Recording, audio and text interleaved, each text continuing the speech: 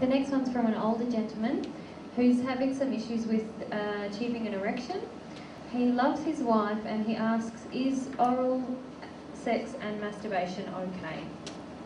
All right. Firstly, trouble with obtaining an erection, remember I said was related to intergender issues, firstly created by anger, but obviously underneath that some deep grief. So look really sincerely at the feelings you have towards the opposite sex.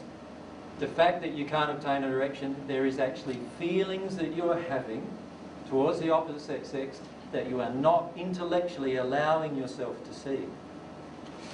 And is it fair to say that it may not, because I know I've had this issue of having a lot of anger at men, but I'm not angry at AJ, but in fact it affects my orgasm.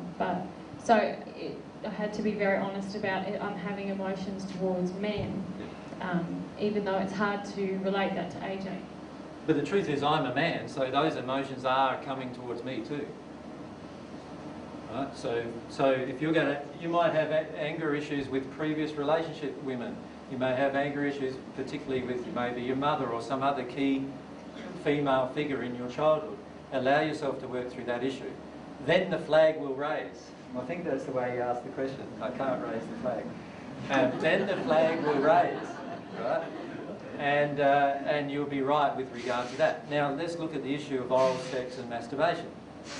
Masturbation is fine, but if you're finding that you get turned on masturbating but you can't raise the flag, as the saying goes, with your partner, then obviously it's quite clear, isn't it, that you don't have problems pleasuring yourself, but you do have problems in the interaction pleasuring your partner. What if they're masturbating their partner? Well, masturbating partner's fine too. I just wondered if I felt that was a question. Well, with mutual masturbation or something like that, or just pleasuring the woman. Yeah. If let's say you have problems obtaining an erection if you're a male, and you have problems even with libido as a male, but you do enjoy just pleasuring your wife, right, or pleasuring your partner. Well, obviously that's fine, but you've got to look at why are you denying them the pleasure of doing the same with you? There's something going on there emotionally. Does that make sense?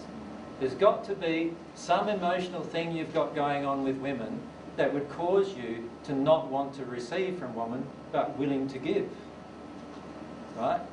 So have a look at that particular issue, what's going on inside of you emotionally.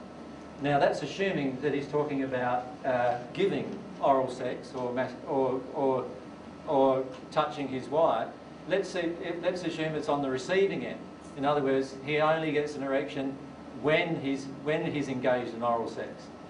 If you only get an erection in certain locations or in certain situations or in certain fantasies, then there are always emotional reasons why that's the case. And they'll always generally be linked to some kind of childhood events. And they'll often be linked to things like issues of homophobia as well, as to what's going on there. So, or working through issues of homophobic situations.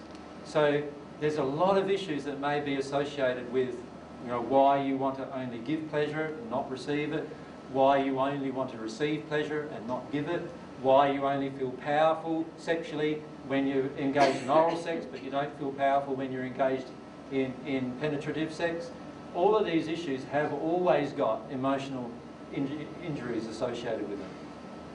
So allow yourself to feel about what they are. And if you allow yourself to feel about what they are and pray about it, almost in every case I've ever seen, within 10 minutes most people will understand what the cause might be. I've very rarely seen a person sincerely want to know an answer to a cause that doesn't get the answer very rapidly from within themselves.